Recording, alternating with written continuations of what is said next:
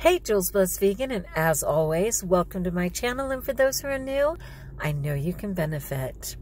So I'm going to be home well after midnight, and there is no way I'm going to interrupt my household to do my video. So I've literally just pulled over on the highway to just say how my night was. So basically, I went to a post-Emmy party for a friend of mine who earned an Emmy Award, yay God, because she was so worthy of it. And I'm not even going to say who it was, but this friend won an Emmy Award, and of course I took a moment to take a picture with that Emmy because I deserve my own Emmy Award. That's what I decided. I mean, will it be for Jules Bliss Vegan? I don't know. But I think, just getting a trophy to say, hey, you are out there changing your life, right?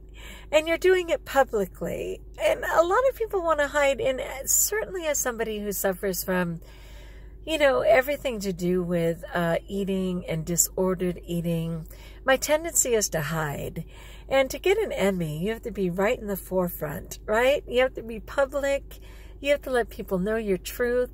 There's no hiding. And so I am proud to say I am Jules, I am blessed, I am vegan, and I am no longer hiding. And as I'm tripping my way to success, I am happy to show that and just show my truth and to hopefully allow others to learn from the triumphs and the struggles that I share on this channel. So for today, I am an Emmy winner.